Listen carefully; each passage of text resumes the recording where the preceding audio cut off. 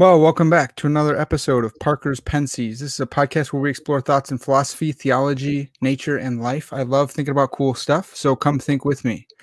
As a lot of you, the listeners out there will know, I've talked a lot about free will. I've had a lot of philosophers and theologians of free will come on and talk about it. And today is another episode of that. So lock yourselves in. It's going to be pretty sweet. I'm really excited about it. Today I have another special guest with me, Dr. Michael Preciado. And Michael Preciado is a minister in the Presbyterian Church in America. He's happily married and the father of two wonderful children. He holds a BA and MA in philosophy, an MDiv from Westminster Seminary, California, and a PhD in philosophical theology from the University of Aberdeen. And today we're going to be talking about his new book, A Reformed View of Freedom. So without further ado here, Michael, thanks so much for coming on the podcast, man. Yeah, thank you for having me. I first came across this because we're Facebook friends, and man, your Facebook profile is like someone from Paw Patrol. That's right. Well, my son loves Paw Patrol, so I put that up for him. That's awesome. Who is that? Which one is that? Chase. Chase. I should know that from my nieces and nephews. They love Paw Patrol. So then you shared this book, and it was kind of on my radar, but I'm like, I don't know if Chase wrote a book on free will or what.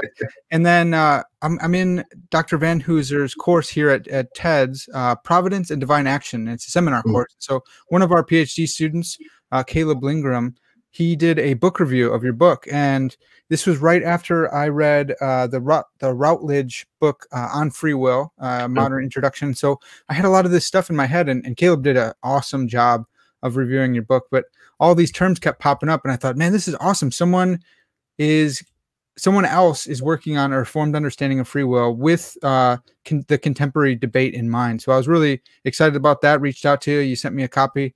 And now here we are. So I'm fired up to get into it.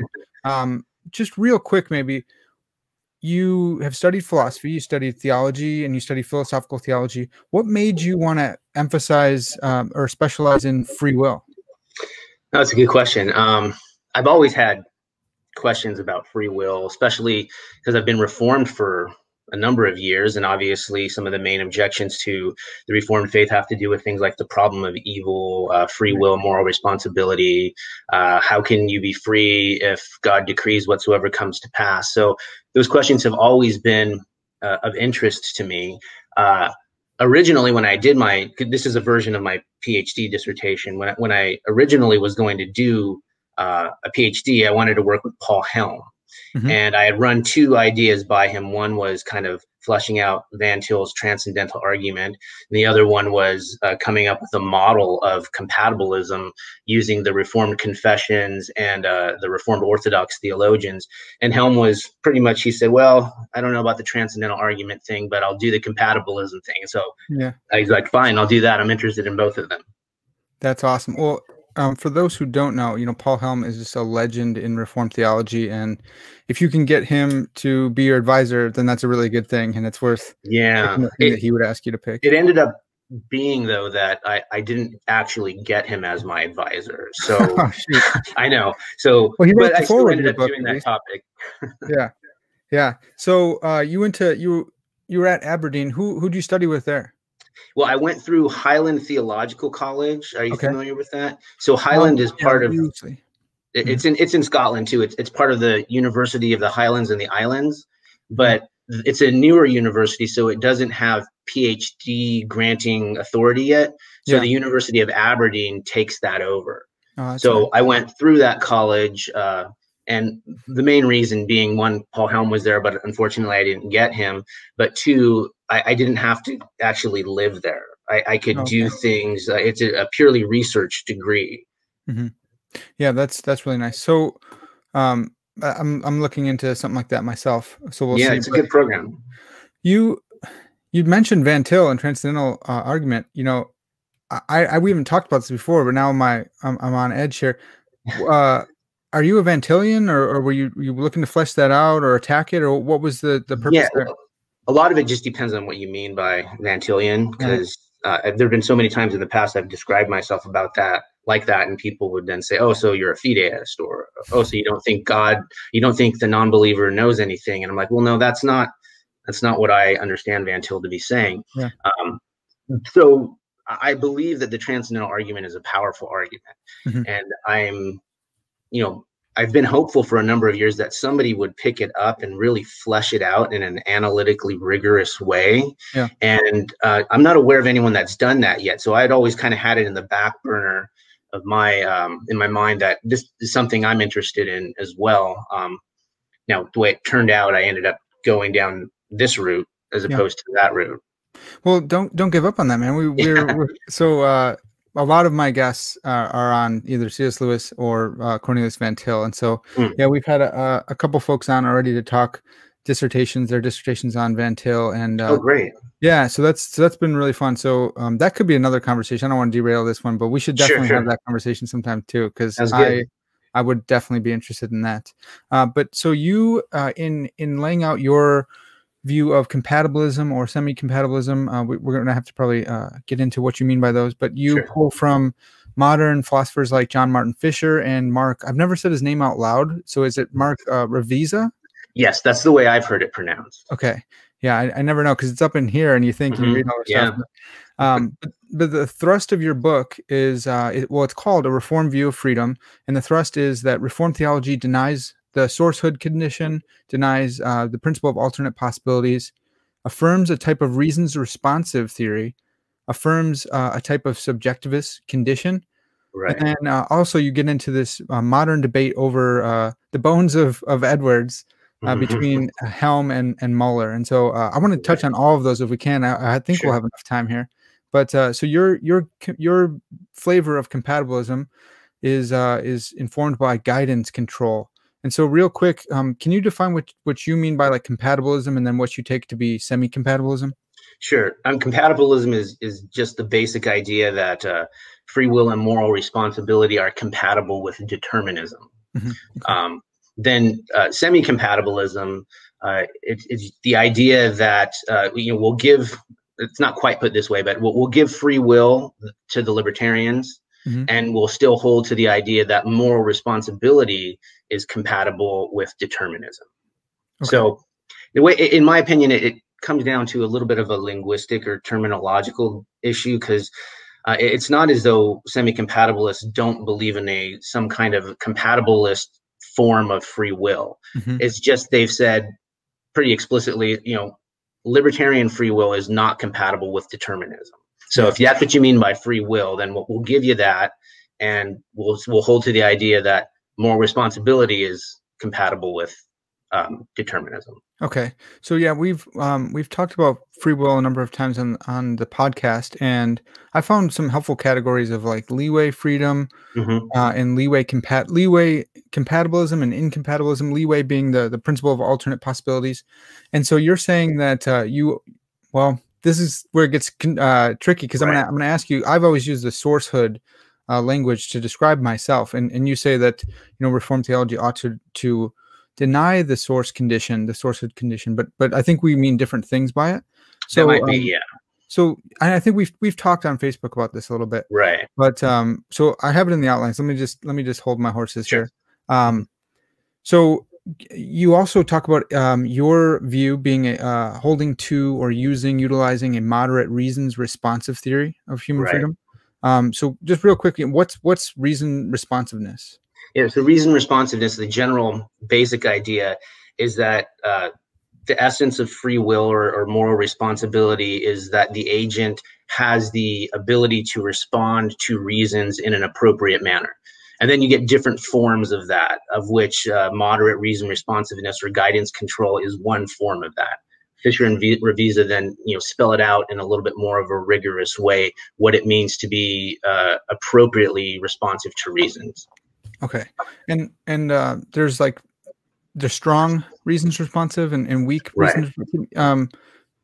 Can you help us think through that? Sure. What would strong and weak look like? So the way in which Fischer and Ravizza in the book arrive at moderate reasons responsiveness is kind of like by laying out one form of reason responsiveness and then giving counterexamples to it and saying, well, that's not going to work. That's not going to work. So one is strong reasons responsiveness, and the idea there is that to be morally responsible, the agent would have to recognize the reason in all possible worlds to do otherwise, choose to do that, and also actualize it in action. So there's a really tight fit between three components: the recognition, the choosing, and then the translating it into action.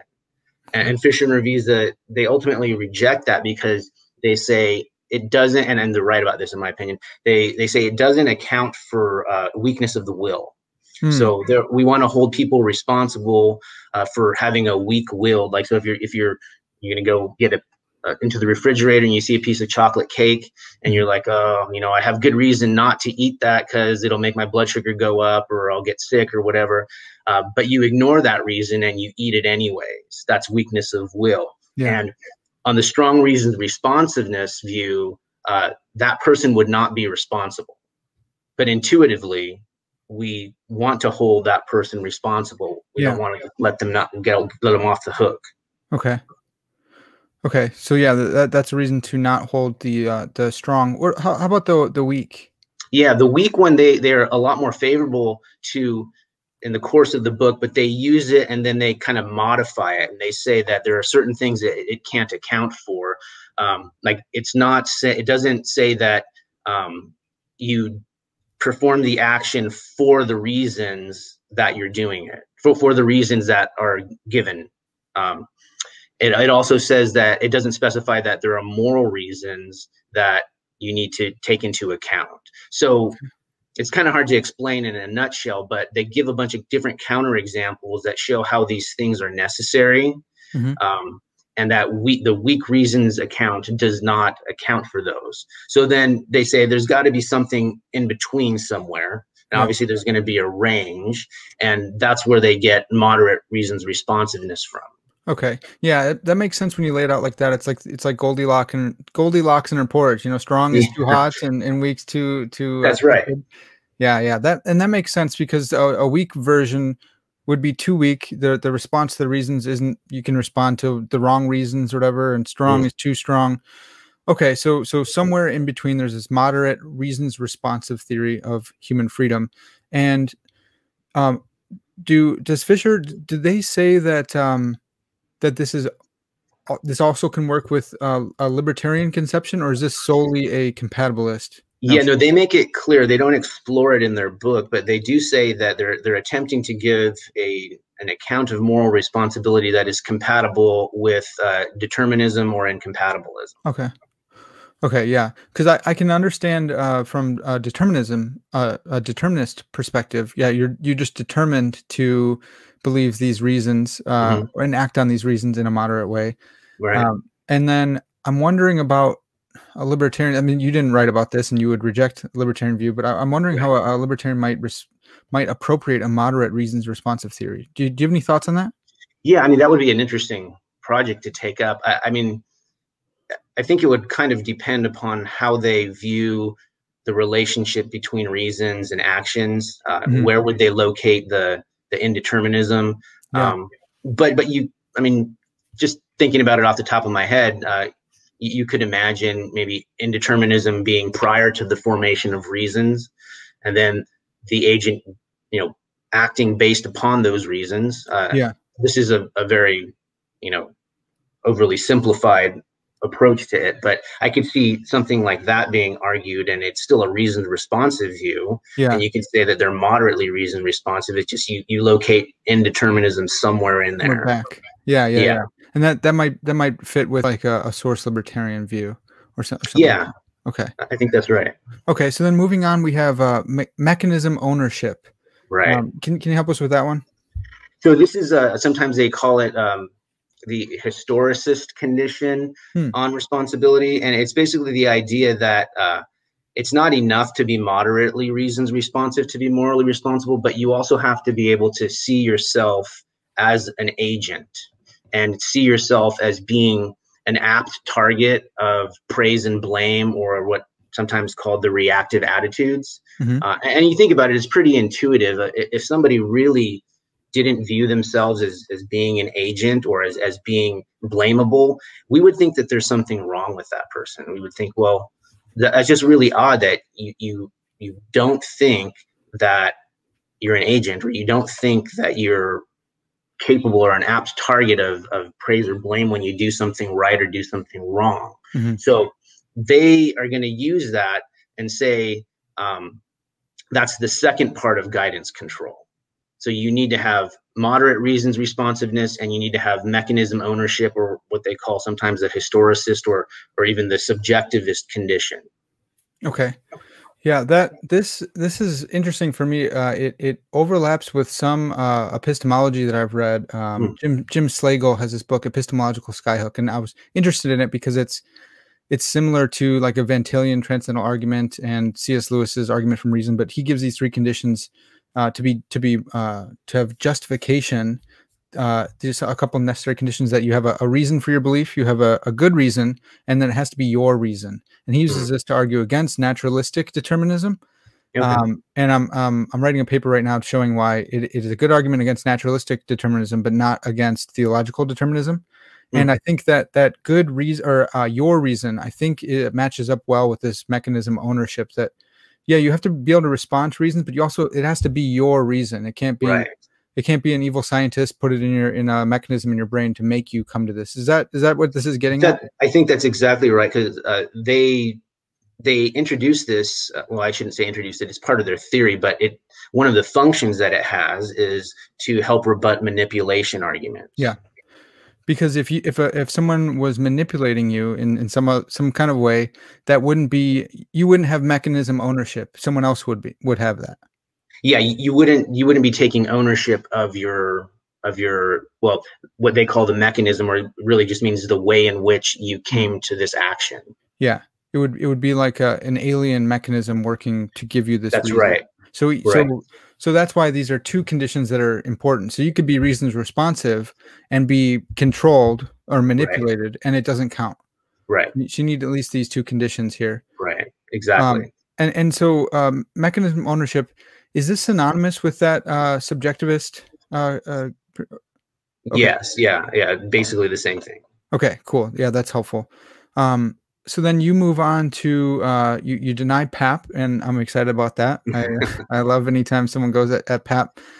But why ought a Reformed theologian deny PAP? I know that as I grew up in like the new Calvinism kind of stuff, pulling from Piper, and then I got into theology and philosophy.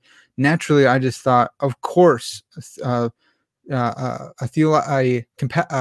ought to be compatibilist, ought to be theological determinist. We ought to deny PAP. Then I get into some more recent theology and stuff, and people are like, oh, Oliver Christ kind of tossing out there. Maybe we could be a libertarian Calvinist, and Muller, wrote this whole book trying to bring it in through the history. But why do you think a Reformed theologian needs to deny PAP? Yeah, in the book I address Oliver Christ, his libertarian Calvinism, another school or group of thinkers known as the Utrecht thinkers. They appropriate an insight from Duns Scotus that they call synchronic contingency. And then obviously Richard Muller, he has a thesis that freedom basically amounts to, these multiple potencies that you have. So you can do you can have the liberty of contradiction, which is I can do A or not A, or the liberty of contrariety, which is I can do A, B, C, or D, which is basically sounds a lot like libertarianism or like PAP. And so what I did is from a historical and then a philosophical approach, I hopefully demonstrated that our tradition does not allow for that. Because of God's decree, because of his providence, a form of theological determinism has to be affirmed. And theological determinism here meaning, that God decrees X to happen at T1, and we don't possess the ability to thwart T from happening at T1. Or else God would not be, omnipotent, or his plan would fail. All sorts of problems with us being able to change the divine decree. Exactly. Or act contrary to the divine decree. Exactly. So that just makes so much sense to me. That just seems like if you're a Calvinist of any stripe, that needs to be affirmed, because a Calvinist believes that God is sovereign over all, in that strong sense of sovereignty, such that, he's decreed, he said X will happen. And that means if X is going to happen, I don't have a contrary choice. I can't go with why, otherwise Right. he's wrong, and God's never Right. wrong, and for different reasons, right? There's like he has exhaustive foreknowledge, but he also has exhaustive foreknowledge because of his meticulous providence, which is based on his free knowledge and his necessary knowledge, and it's not necessary knowledge; it's free knowledge and natural knowledge. Natural knowledge, right? So yeah, that makes so much sense to me. But can you wrote a lot about this, so it's going to be hard to kind of summarize. But you brought this this debate over Jonathan Edwards up. It's happening in the modern conversation. Can you kind of like repersonate that, or just kind of go over the players, those two key players you talk about, Helm and Muller, right? Two giants in Reformed theology. But yeah, what's the debate about? Yeah, so a while ago, I forget exactly, it might have been 2011, Richard Muller came out with a paper, and it was entitled something to the effect of Jonathan Edwards, Free Will, and the Parting of the Ways. And he made the argument that Jonathan Edwards' view in his massive book, Freedom of the Will, actually departs from the Reformed tradition.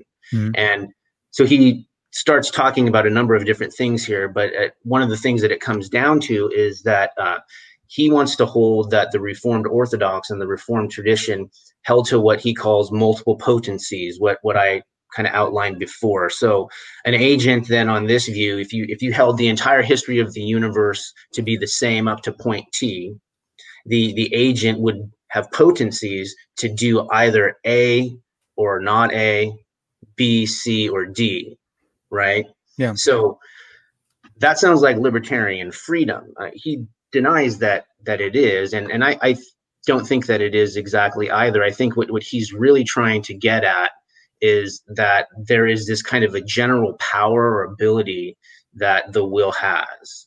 But Helm comes in and he hears the same kinds of concerns and thinking, well, this sounds a lot like libertarian freedom. And he does more of an analysis in terms of the specifics of particular Reformed Orthodox theologians like a Turretin or someone. And he not only gives philosophical arguments against Muller's view of multiple potencies, but also textual arguments from the Reformed Orthodox themselves. Yeah. Oh, that's awesome. I love when two like titans like that, who usually they're on so they've been on the same side against some of my other heroes in the Van Tillian camp. And so it's kind of nice to see to me, they both kind of come more from the historic camp. Though Paul Helm, I mean, first-rate philosophical theologian as well. But like they've gone at John Frame, who is just one of my heroes. But so it's kind of interesting to see them kind of duking it out. But I wonder, like, what does Muller think? Because he knows, he's already forgotten more about Reformed theology than I will ever learn. But so how does he understand this multiple potencies in light of the divine decree? Does he think we can act contrary to it? He would say yes. But he means it in a different sense. He would say we have potencies to act contrary to it. But not that we actually will. Can those potencies just never be actualized then, or something? Yeah, the potencies to the contrary of what God decrees cannot be actualized. Okay. And so he kind of, in my opinion, he's unclear in his terminology, because in my opinion, what he's doing there, if he's going to say they can't be actualized, and he's affirming basically what compatibilists say. Right. But he doesn't want to say that he's a compatibilist, and he, genuinely believes that his view is not a compatibilist view. And a lot of it comes down, in my view, to how are you defining these terms? And he, in his book, and even in his newest book on William Perkins, he gets into some of this as well. And he doesn't really give the standard definitions of compatibilism, determinism, et cetera, et cetera. He has kind of an idiosyncratic understanding of them, especially at the end of his book, Divine Choice and Human Choice. He gives like 3 examples where he says something to the effect of, if you mean this by compatibilism, then Reformed theology is not. If you mean this by libertarianism, then Reformed theology is not. But none of those examples he gives are standard understandings of what compatibilism and libertarianism is. Yeah, I've been so I'm a theology student. I'm working on a couple of masters here at Trinity, but I really love philosophy, and part of me wishes like I'm Lord willing I'm going to go on to philosophy, but I take a lot of time to study philosophy, and there's so many times that it's talking they're talking Yeah. past each other, and I think the theologians they're using oftentimes there's very good theologians and even very good ones who make this mistake, I think, but they're talking liberty of indifference, liberty of spontaneity. And then I go and I talk to my philosopher friends and I'm like, bro, we don't use that language. It's Yeah, been years. That's from the Middle Ages. that's And right. and yeah, they still kind of map on, but there's been so much growth and progress. And as you've elucidated here in your book, there are philosophers of free will who spend all their time researching this stuff, and to ignore them and to say, well, I'm going to make up my own idiosyncratic way, or I'm going to go back to Edwards and just use the exact language he said, instead of saying, here's Edwards, here's how it maps on, or here's how it doesn't, but Right. here's where Edwards might have been today. And that's what I appreciate about your work, because it needs to be updated. It needs to be in conversation with modern philosophy, especially if their whole job is talking about free will, where yours is, Right. looking at the theologians and stuff. So I found that to be helpful, and it's discouraging when I see theologians, some of them. So you got the historic guys who won't let go of that language. You got the newer guys who just make up their own categories, and it's frustrating because it's I want to have this unified conversation, and oftentimes it's Yeah. not. I feel your pain there, and you know what? One of the purposes of this book is exactly that. It's kind of in a sense an exercise in ressourcement as well as analytic theology. Yeah. I'm trying to say, where would the Reformed Orthodox be on the contemporary map of free will and moral responsibility? Yeah, totally. So that brings me to one last question here on PAP, the principle of alternate possibilities. Do you reject? Do you and should Reformed theologians reject PAP just simpliciter, just no PAP at all, or do you make the distinction between like a categorical ability of PAP or understanding of PAP and a conditional of Yeah. PAP? Because I've talked. We'll see if we can have kind of a conversation between Taylor Sear and Guillaume Bignon, who take Ah. different sides on that. But I just wanted to get your thoughts, if you've thought through that at all. Yeah, a lot of it comes down to what exactly is meant. The conditional analysis on the ability to do otherwise, I take as just an expression of a general power. Mm-hmm. So in that sense, I would totally affirm that. Okay. Obviously, if you don't have a general power to do something, then how could you be held responsible for that? Yeah. The question comes down to whether or not that particular way of stating it is the best way of stating it. And I don't even have a problem with that. I would state it in terms of, if one way of understanding if somebody has the general power to do something is if he willed to do X, he would do X. Yeah.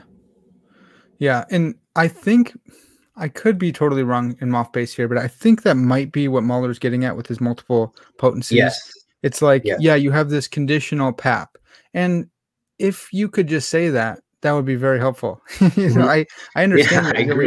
we want to be fair to the historical side for sure. Just bring it up to date with us and let us know if that's what you're talking about, because then we could say yes or no, and really it's not that big of a deal, even amongst Calvinists and philosophers who some say no PAP at all, we don't need it, and they say, well, yeah, if you prove PAP if I don't know if PAP if is unique to Guillaume Bignon, but the conditional PAP, no problem. Yeah, that's all right. If you end up proving that, it doesn't destroy my view at all. So yeah, it's just an interesting debate, but I think that would be helpful for us to be able to talk about. Yeah. I agree. So this brings us to the sourcehood, and you mentioned this like earlier in your book, I believe, but you deny the sourcehood condition. And I've as a Reformed compatibilist, I've always considered myself a sourcehood compatibilist. That it's I'm free insofar as I can act on my desires. My desires are the source. But you deny this, and I think it's because of a particular view that you are the ultimate source or something. So can you just explain what you mean by sourcehood condition? Yeah. So Fischer, in a number of his works, he'll talk about being the source or the ultimate source. and how that's incompatible with determinism. Mm. And all that basically means is that the idea of the sourcehood condition is that if you are going to be held, if you are free or morally responsible, then you must be the ultimate source of your actions. Nothing outside of you could be a cause, whether it be the decrees of God or the laws of physics or something else. And I think it just seems obvious to me that somebody who believes in God's decree in a reformed sense would have to deny that, because God's decree is, in a sense, outside of us, and it determines what all of our actions are. Yeah. Well, and that makes so much sense. I mean, with that definition, I would agree with you. I don't understand why they need to go with that definition, because the other stuff I've read on it is just like they believe other source compatibilists would say that you could be determined by the laws of nature and still have free will. They probably wouldn't say that, but be morally responsible, they would say. So that was interesting to me to find that they have taken a more nuanced view of sourcehood condition, and if that becomes the standard, then I'll need to deny that as well. I guess what I've thought of as sourcehood was that the desire kind of motif, that you're acting on your own desires, that as long as and you brought this up in your book, I believe, that as long as you are not hindered from acting on your desires at all, then you're free to do so. Then you're free, even if you were determined by God, for sure. Yeah, you were free because you wanted to do it. Yes, yeah, that's definitely part of what the Reformed Orthodox were saying, that it's their notion of rational spontaneity or rational willingness is the idea that the rational part is what I'm calling the primitive form of reason responsive theory. And then the spontaneity part is you're performing the action in an uncoerced manner or an unforced manner. Yeah. So you're willing to do it or free to do it in that sense. Yeah. And so so if you were manipulated to do something, that's not it messes with the ownership. So it wasn't your choice. You didn't want to do it. Even if you're being forced to respond to some reasons. Look, it's not coming from you. You're not the owner. Right. That ownership condition, that's what I think of as sourcehood. So I think that matches up pretty well. Okay. That you are the source. It's your reasons that you're acting on, even though they have been decreed by God from before the foundation of the world. He's decreed it such that you will form that reason. And I think for me, this is really timely, because I'm writing my master's thesis on the authorial analogy of providence. Okay. And so I think it works perfectly, because how is it that God could, determine that I have the reasons that I have and still me have mechanical mechanism ownership? Well, because he's determined you not like a robot, and not as a bad author would do, where it's just ex machina drops reasons in your head, but within the context that you live, he's decreed everything that comes to pass. So he's decreed that I would choose to do this podcast with you. Right. And so, at this level outside the story, he's writing that. And within the story, I have my reasons. They're good reasons. They're my reasons. And I'm acting on them freely. I'm not being coerced. He didn't have to put a chip in my head. And I think Guillaume Bignon also talks about I know that he talks about this. I interviewed on him, a God-givenness condition. So yeah, you mentioned that. I read his book when it first came out, and I can't remember what that meant. I had to read it again too, but it was, he used that against the manipulation argument.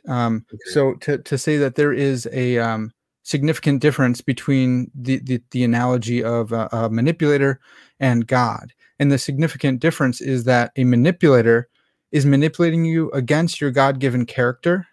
But God could never manipulate you against your God-given character, because he's God, and he rightfully does that. And he rightfully, again, I think the authorial analogy helps so much. He rightfully put you in that situation to develop your character. He put you in this one. He had you talk to this person. You're thinking about this. He knows what you would do in this case, but not like because of some middle knowledge, but because he's decreed it to happen such that you would. So the God-givenness is like your character. And so I'm acting outside, I'm acting out of my character, But if someone comes and manipulates me to act in a different way that doesn't fit with my God-given character, then that's wrong. I've been manipulated. And I Yeah, think yeah, that's right. importantly, because a creature acting on the created level like God in that way is so inappropriate.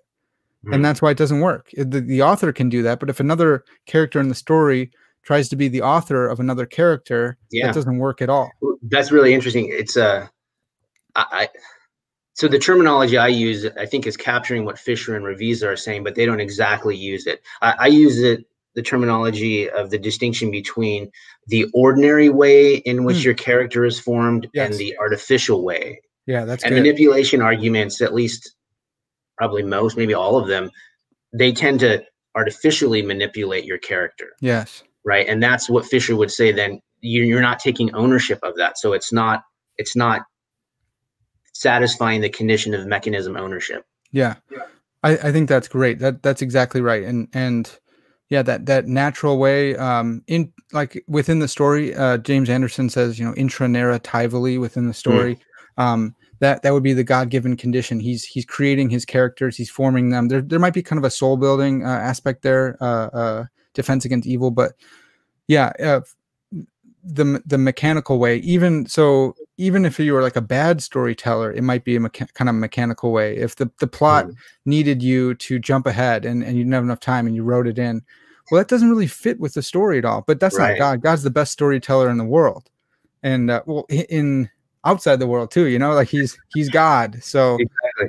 yeah, I think it all kind of comes together. It's been I just did a interview with Scott Christensen about his new book, What About Evil, and Mm, he gives a theodicy, um, which is really bold, but he gives a theodicy, a greater glory theodicy, and I think that really fits in again with the story that God is telling the best story ever. So why is mm, there evil in the world? Well, uh, because of the ultimate purpose of God glorifying himself, going with the Edwards motif there.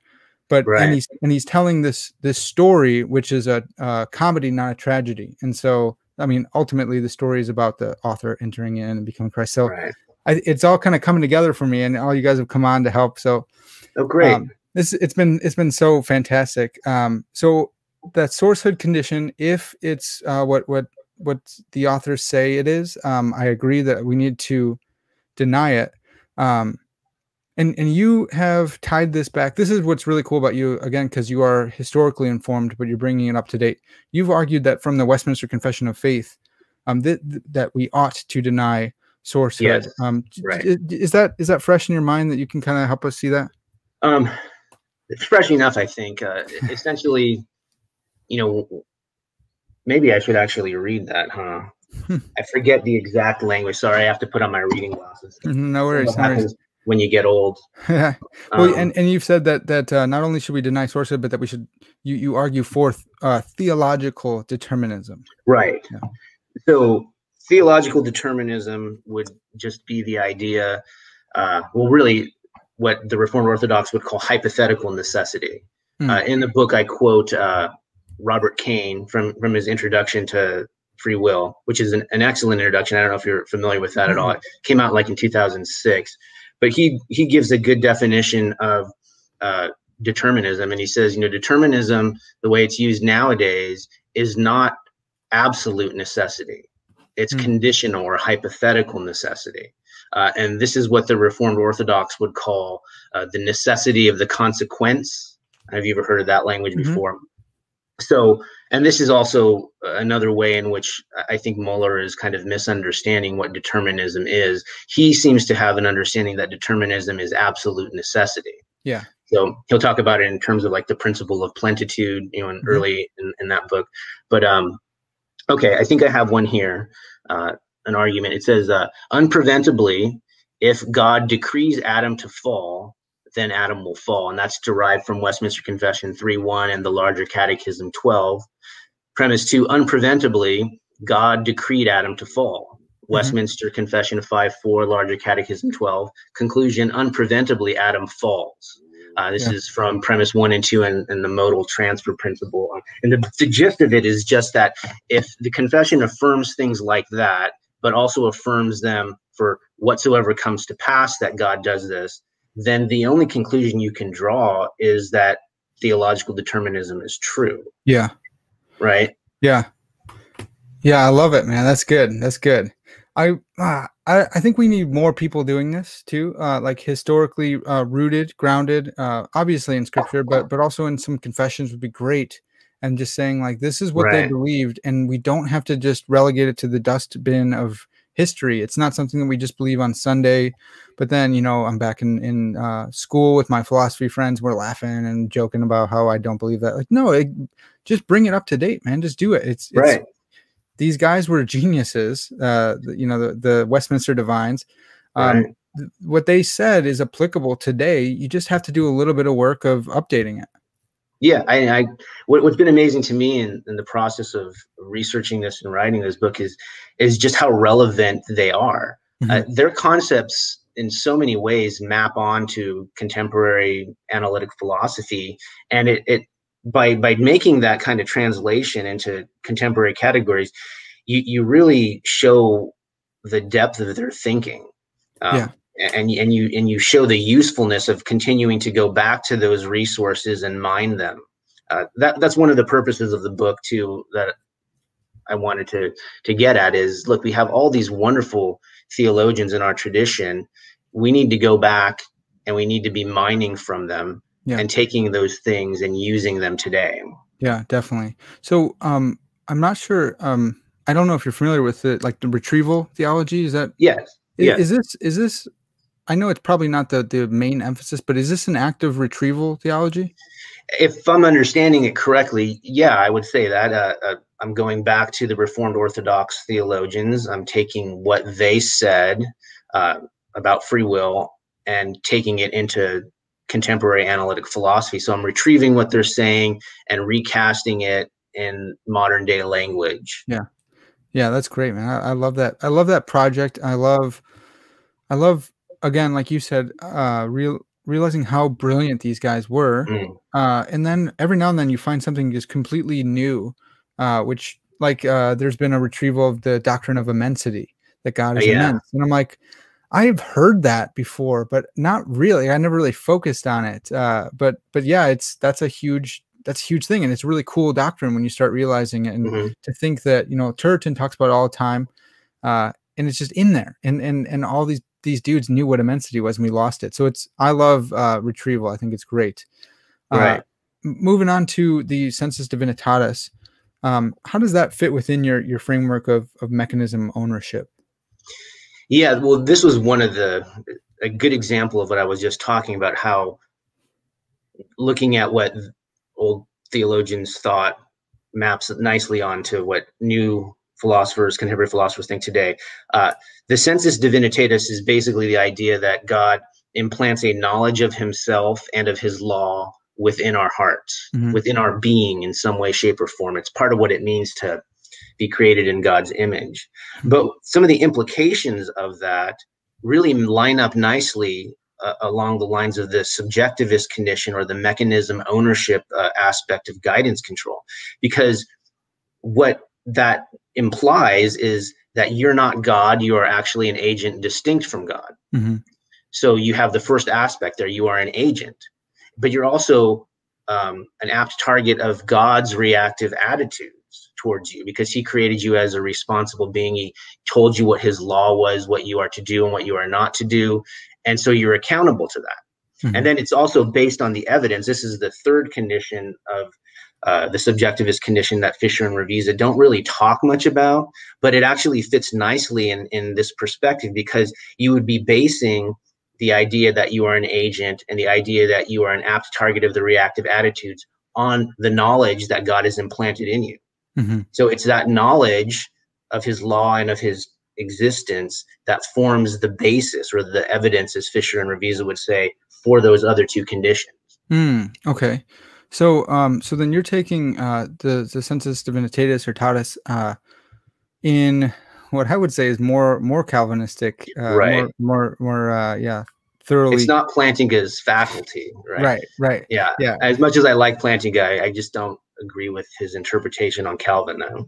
Yeah, I'm with you there. So for those who are unaware, Alvin Plantinga, super famous dude, really great scholar, good philosopher, not as good of a theologian, I'd say probably, but he has this conception of the sensus divinitatis, which is original to Calvin, but that language, but probably not the actual idea itself. I think that can be found other places, but he says that the sense is like a sense like my eyes, and so my olfactory sense or different senses like that, and so there's a sense that gives you knowledge of God, and it can be broken, and so it doesn't give you knowledge of God. But what Michael's talking about here, and I think more accurate to the Reformed tradition, is that the sense of the divine, the sensus divinitatis, is actually implanted knowledge. It is knowledge that you do have, and then that actually works really nicely with the rest of the conception of free will that you have there. That's right. Which is great. So I'm wondering, I'm putting on my Arminian hat here and thinking with the subjectivist principle there. I keep forgetting. I keep calling it principle. What's it called again? Subjectivist. They refer to it as the subjectivist condition. Condition. Yeah. Okay. So with that subjectivist condition and accountability with the divine decree, so God has decreed. Well, maybe this would be a great time for you to talk about like the two wills of God, because God has decreed that I will do everything that I've done so far, but He's also told me not to lie, cheat, and steal. But part of the decree included me lying and cheating and stealing in my past, and so I am morally culpable for it, but I couldn't have done otherwise. And so our listeners, especially the Armenian listeners, will say, well, that doesn't seem like it's fair. It doesn't seem like you can be held morally responsible if you couldn't have done otherwise. And so it's bringing this back to Pat, but how do you react to that? Yeah, I mean, so there are a number of things. One, you can go to things like Frankfurt examples and other things that would show, in my opinion, that the ability to do otherwise in that sense is actually not necessary for moral responsibility. But also, I would say, as I said earlier, you do have a general power to do otherwise. It's just you can't thwart God's specific decree. Yeah. And that really is necessary because how can I describe this? We wouldn't hold like a brick morally responsible for not saving a drowning baby that it was just sitting there, right? So you have this brick sitting by the pond and the baby's drowning and you're yelling at the brick because it didn't save the baby. Well, the brick doesn't have the power to get up and go save the baby, but a human being does, right? And so that is actually part of the ground of moral responsibility, is having that general power to do otherwise. But the only thing that's being denied here is that specific power of being able to thwart God's decree. And I would just look at what the scriptures say. I mean, the scriptures do declare that God ordains whatsoever comes to pass. Even the death of Christ, it says in the book of Acts that it was he was delivered up according to the predetermination of God. He uses that specific language. So I think from a biblical perspective, the Bible is pretty clear on that. But also you can have these arguments like Frankfurt examples that kind of minimize or maybe even withdraw the intuition that you need to have the ability to do otherwise in order to be morally responsible. Yeah. So just the most famous, I think you've used the politician, the political one as well. You go in to vote, and let's just call him Harry Frankfurt. Harry Frankfurt is this evil scientist. He puts a chip in my brain and says, I'm going to vote for Donald Trump or whatever. And I'm already choosing I've gone in there hoping or wanting to pull the lever for Trump, but the Frankfurt wants me to as well. And so he wants to make sure that I don't choose otherwise. So I got this chip, I go in there and I vote for Trump based on my own desires, and the chip doesn't have to go off. So I didn't have the ability to I didn't have this alternate possibility of not voting for Trump, but I did it without any manipulation. And so I'm still morally responsible for it. So bringing that over to me lying, stealing, and cheating in God's story here, I couldn't have done otherwise, but I wanted to do it. And that's why I'm morally culpable. And I think that this is intuitive when we look at like our court system. That's right. I think, Scott Christensen wrote this book, What About Free Will? And I think he talks about this here, but in our court system, we don't say, you hit this guy with your car. Did you have the ability to do otherwise? Oh, Hmm. you didn't? So no, you're not responsible. No, we look at the intentions. Did you mean to? That's right. Was, Yeah. was this intended? Did you plan it yesterday? Because that's first degree murder. But Right. or were you drunk? Okay, well that's negligence, but we have different laws for that. Or whatever it is, impaired driving. Or were you texting? That's going to be less than drinking and driving. And it's, the intentions matter there, right? Yes, that's. I mean, it's basically in line with moderate reasons responsiveness, right? It's Mhm. saying, what were your reasons for doing it, Mm, and do you take ownership of those reasons, yeah. right? And in all those cases, if you came across somebody who maybe was insane and didn't believe they were an agent, then they would give an insanity defense, right, in order Yeah. to get him to not go to jail. So yeah, I think you're exactly right that it meshes very nicely with that. Okay. Yeah, yeah. And then with hitting someone with your car, if someone hits your car and they hit and then you hit someone, again, it's like you're not even culpable at all because it Right. wasn't your reason. It wasn't Right. any it was just cause and effect there.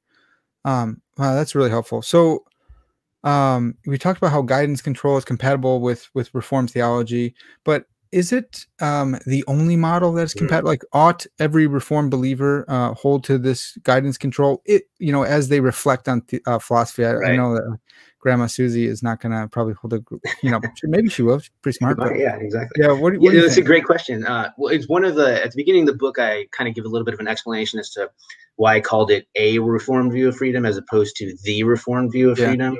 And the idea there is that once you deny the source condition and the alternative possibilities condition, you're now in the realm of compatibilism. Mm, And there's a number of different compatibilist views out there that would be compatible with Reformed theology. I picked Fischer and Ravizza's model because it's probably one of the more highly regarded. I mean, even libertarians will say, "Oh yeah, they did good work, hmm. Fischer and Ravizza." So I picked that, and I like it. I think it's an interesting theory. I mean, I'm sure there needs to be development and tweaking in various places. I'll leave that to other people for the time being to do that. But no, they don't have to hold to guidance control. It's one possibility amongst many. Mhm. So there's freedom, and there's a number of resources that are available, which is another motivation that for writing the book, because I wanted to show theologians in the Reformed tradition is look, there's this pile of literature out there Yeah. that is just waiting to be mined. So let's get to work doing that and seeing how we can use that to construct models of freedom. It's interesting. I didn't originally intend to write this particular book. I intended to write a book developing a model of reformed freedom, which is probably going to be the next book. But Mhm. then I realized that people are actually questioning whether or not Reformed theology is determinism or compatibilism. So I thought, well, this needs to be done first Yeah. and establish that and the compatibility of this literature with Reformed theology, and then move on in the project. Yeah. And lest anyone be confused right now, Michael said, is Reformed theology determinism or compatibilism? Like in one sense, yes. Mhm. Yeah, it's theological determinism, but we still have we're still morally responsible, and so Right.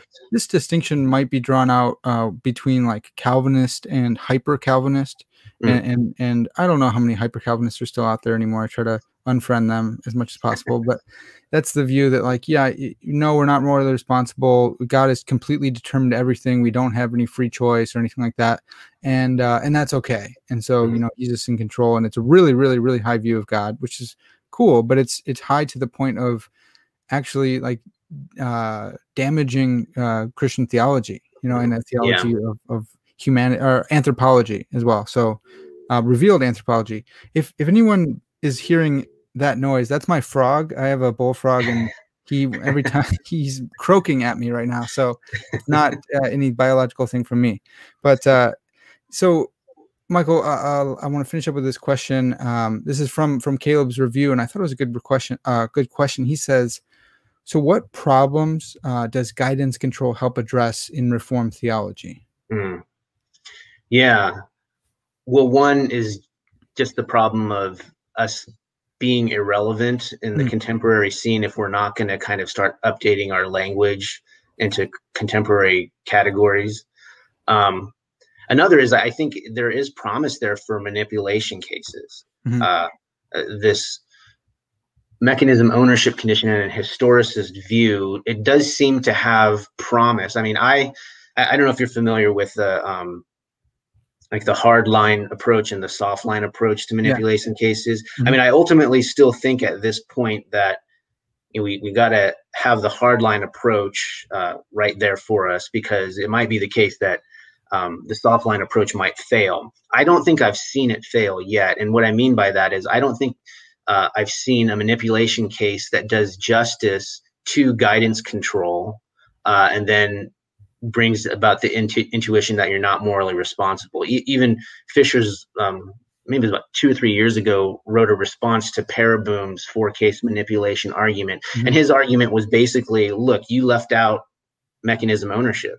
And so you're not even touching my position. And I think that he's right there. I mean, he did a lot more analysis than that, but that was one of the main responses. So I do think that might hold out some promise in terms of dealing with manipulation cases. Yeah, that's really helpful. And again, to get that cash value, you need to be reading up on arguments against theological or determinism, which would apply to your theological determinism. And so if you haven't, and this isn't against Caleb at all or anything like that, but for someone who's saying, well, what good is all this? Well, it's good because you need to be, it helps you stay up to date. Well, I don't care about being up to date. Well, okay, then that's cool. But like, if you want to be witnessing to folks, if you want to be theologically informed and philosophically, rigorous, if you want to be reaching the culture, you need to know, like, how does my position translate over into different languages? If I want to contextualize the gospel in the inner city, I'm going to learn the language they're speaking. If I want to contextualize the gospel in my theology to philosophers, I need to know the language they're speaking and see how it translates over. You do that in a new culture. And so you do that in this culture as well. So yeah, I think that's a great point. I'm sure there's others as well, but I think that's helpful to say, look, someone can bring this manipulation argument against Reformed theology, and just it's gonna hurt if you don't know how to counter this. And so this guidance control is a great way to preempt that and to further elucidate your position and make it believable, make it compelling for non-believers, for other non-Calvinist believers. So that's great. That was a great answer. No, thanks. Yeah. So, Michael, as we close up here, where can people find out more about you, more of your stuff? You got a whole website thing going. Yeah, I have a website that I had intended to actually use more than I actually have. At some point in the near future, I plan on doing that. But the website is just michaelpreciado.com. And you have a little blurb up there about me, and I think it's Paul Helm's forward to my book. At one point, I was going to do a podcast as well, and I still might eventually end up doing that. Things have been pretty busy lately, so I haven't had a chance to do some of the things that I had intended to. So yeah, how about your book? If someone wants to go and get your book, where can they get that? Yeah, I mean, you can just get it on Amazon. Amazon.com is called The Reformed View of Freedom, The Compatibility of Guidance Control and Reformed Theology. I actually just, my brother-in-law told me the hardback now is only $16. The paperback is $36. So that's a pretty good deal. That's a really good deal. Yeah, that's awesome. Yeah, so go and grab that right now. Michael, thanks so much for coming on, man. Yes, thank you for having me. It was good. We got to do part 2. We got to talk transcendental arguments. Sounds good. Stuff. That'd be great. Anytime. Thank you. Awesome. Well, we talked about a lot here, and Lord willing, we can talk about more in the future. But for now, it's going to have to do it. This has been Parker's Pensées, and as always, all glory